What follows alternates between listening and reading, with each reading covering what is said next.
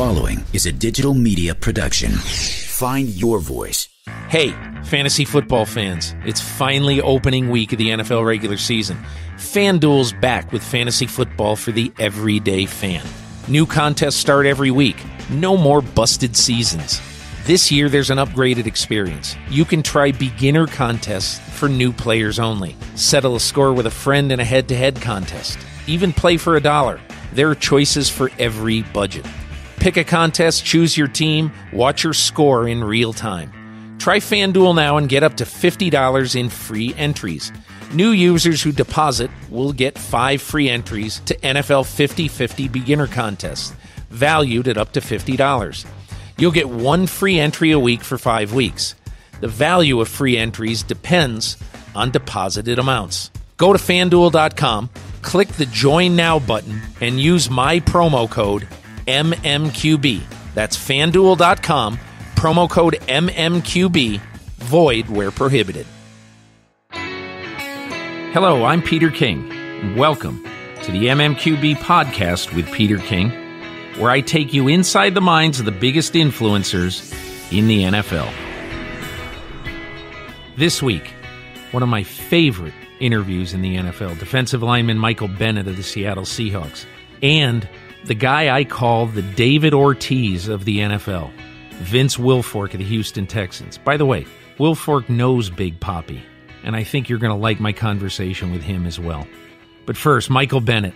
You know, no football player that I know of ever dispenses political advice more freely than Michael Bennett. I think he's been super disrespectful in the fact that, you know, it's okay to talk about a person's political views, but not to attack the way they look and what they're about. Don't vote for Trump. And Vince Wilfork, what exactly did you learn in all those years playing with Tom Brady? The best quarterback in the game. I got a chance to watch him work in practice, and he never took a day lightly. He never took it for granted. I mean, it's a reason he's that good. My conversations with Michael Bennett and Vince Wilfork in a moment. And later in the show, I'll be back with a few thoughts on what's already shaping up to be one of the weirdest years of the 32 years that I've ever covered the National Football League. Now, let's take you to Renton, Washington, home of the Seattle Seahawks, to my conversation with outspoken defensive lineman Michael Bennett. So I'm here at the Seattle Seahawks training facility in Renton, Washington. I'm with Michael Bennett, defensive end, the Seattle Seahawks. One of the reasons I wanted to have Michael on the podcast is that he says things. And he doesn't say things that he doesn't mean, but he also means everything that he says. And I just thought it would be fun to have you on, and welcome to the podcast. Oh, thank you, America. Thank you. Well, thank you, America. If Donald Trump is getting votes, I figure I can get some votes too. So let's do this. Well, as long as you started with Donald Trump now, let's talk about Bernie Sanders and your support of Bernie Sanders through this whole political process. Why? And were you ultimately mildly disappointed or very disappointed that he lost? I was very disappointed. I was hoping that he became the vice president because I felt like some of his views would be better for vice president suited, because I felt like his social issues and things he thought, and things he's walked with Dr. King, he's done so many great things, and it was one of those things where I felt like it was time for a person to be in office once again to really get people back to understanding that it's okay to be different, and you can accept other people's different and respect people's culture. I thought it was time to get back to that. I think that for a while we started to judge other people for the things, how they look, the way that they smell, the things that they ate, how they dressed, the religion that they were part of. And I felt like he was kind of going into away from that. It was more of he was going to like accept everybody and let's just live together and create something super positive. What have you thought as you have watched this presidential election, the whole process go forward? And what have you thought of, I don't know, maybe the coarsening of the dialogue between Donald Trump and his opponents?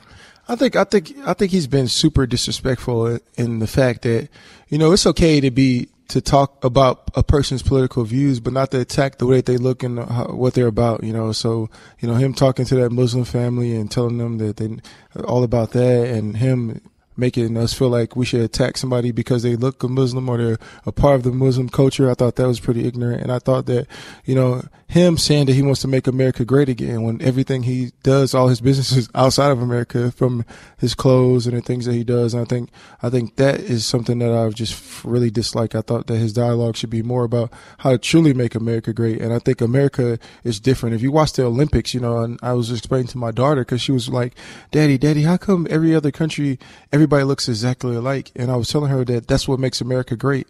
It's so many different people from around the world and so many people from different cultures, and we're able to come together and form a whole different type of society. And I thought that was pretty interesting. You are pretty much a multicultural family in yourself. Yeah. Your family, born in California, live in Hawaii, and your wife is Samoan. Yeah.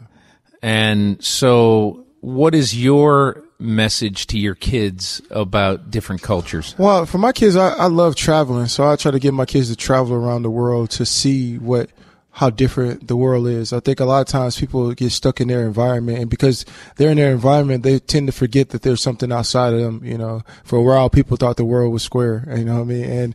And that's just how it is. Or flat. You know what I mean? It's just like, if you're in there, you that's all you see. So when you get kids out to understand that there's different people around the world, they do things differently, and it's okay. And it's okay to like what they're doing. You don't have to get stuck in your way because you think your way is perfect, and try different things. And that's my whole philosophy with my family.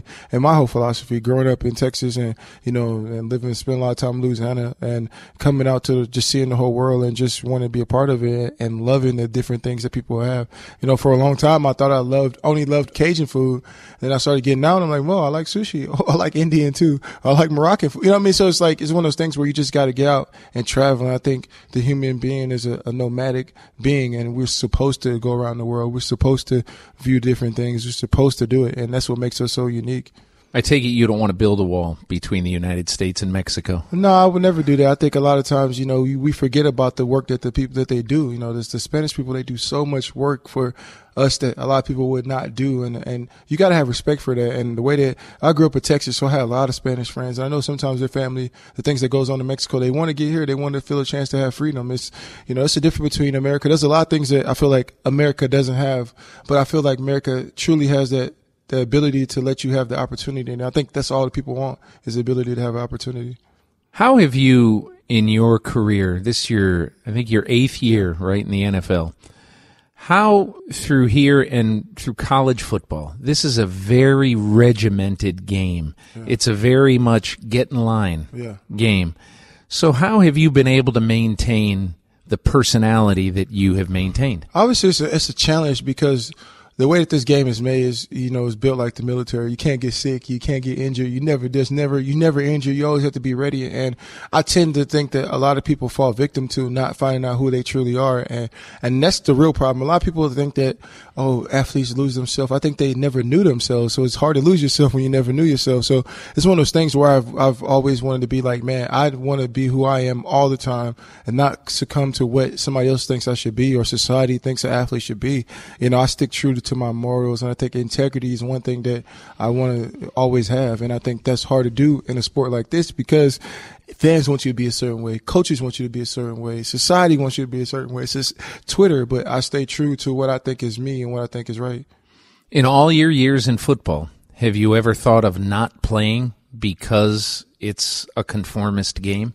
No, I've always thought you could always. I grew up around a lot of people that always created their niche in something, and I'm just creating my niche in this league. And I know that people want you to challenge. I feel like there's a group of fans and a group of people that want to hear that politically correct answer, and most of those people are the people that's creating the brands and people that are creating like the marketing things. But I think the true fan wants to hear the real side of the athlete or the real side of whoever it is that they're paying attention to, whoever that they love. And I think I bring that to the fans, and I think I bring that to society. I think my fans are the people who are like, man, like he's just being himself. At least he's giving us something other than the answer that they're supposed to say.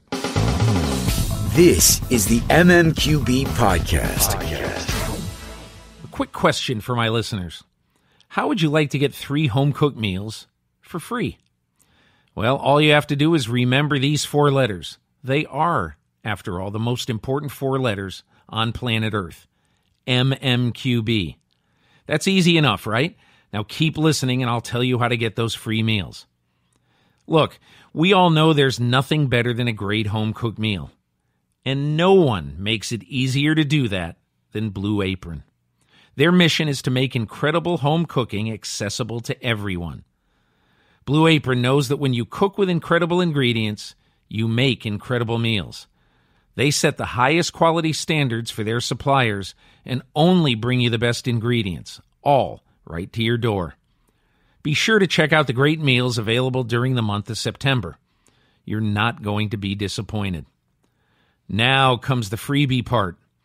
That's what I was telling you about before, 3 free meals. So check out this week's menu and get your first 3 meals free, including free shipping, by going to blueapron.com/MMQB.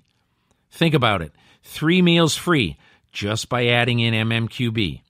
blueapron.com/MMQB.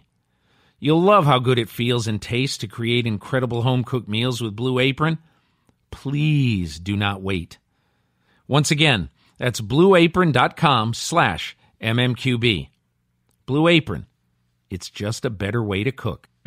This is Adrian Wojnarowski of The Vertical. For candid conversations with the biggest names around the NBA, be sure to check out our podcast network, which includes The Vertical Podcast with Woj, The Vertical Podcast with JJ Redick, and The Vertical Podcast with Chris Mannix, all at thevertical.com, iTunes, or wherever you listen to podcasts. Peter King here on the Peter King Podcast with Michael Bennett of the Seattle Seahawks. Michael, you are sort of famous in football for living life and living the life that you want to live outside of football. You live in Hawaii. What's it like for an NFL player to live in Hawaii? Are there many of them who live in Hawaii? There's a couple. It's like 7 or 8, but most of them are Polynesian. I think I'm like the only African-American player out there. Why did you choose Hawaii? I'm a real like spiritual person, and I went to Italy and I didn't feel that vibe. But when I went to Hawaii, I felt this vibe of calmness and this vibe of this is where I'm supposed to be at this moment in my life. And I loved it. I love that peace of mind feeling. And you don't get that everywhere. There's a lot of places that you visit that you don't really feel like you should be there. And I thought Hawaii was a place that I felt that I was supposed to be. I love the ocean. I love the way that the water makes me feel. I love being a part of the culture. I love everything that Hawaii offers. And that's the reason why I wanted to live there. And, growing up in Texas, it's kind of like, I felt like I outgrew what there was to offer me, the things that I was used to going. It's just the same old thing all the time, and to try something different. Like I said, like my plans, like I'm planning a trip right now. Like I plan on living in Africa for a while. So it's one of those things where it's like, I feel like I'm supposed to travel and I'm supposed to be in a place that's different from the norm. I've been to South Africa. I was over there for the World Cup in 2010. And now that is really a unique place, because you go from Soweto to Cape Town to Johannesburg.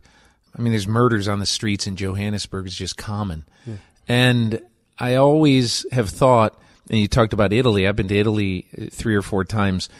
And it's like what John Madden once said about the United States. He said, it's amazing how it all works. Yeah. People want to live in Kearney, Nebraska, and people want to live in La Jolla, California, and people want to live in Bangor, Maine, and there's people to populate the whole thing. Yeah. And so it all works. So everybody has sort of their niche. You sort of sound like your niche is a little bit of everywhere. Yeah, I was talking to my dad. Actually, my dad got mad at me because I said, Dad, I don't believe that I'm supposed to live in one spot forever. I was like, Dad, I think when I'm going to live in Africa for a while. I might live in Japan for a while. And he's just like, you're going to just live around. I said, Dad, I'm like, I truly believe that a human being is supposed to experience other cultures and experience society from a different point of view. Like, if my whole life, if I'm just comfortable in where I've been, how am I supposed to find out what it feels like to be uncomfortable and then figure out what it feels like to understand somebody else's ideas and understand somebody else's culture? So I just feel like I'm supposed to do that. And I think I wish more people, I think when people travel, they tend to have more of a sensibility of what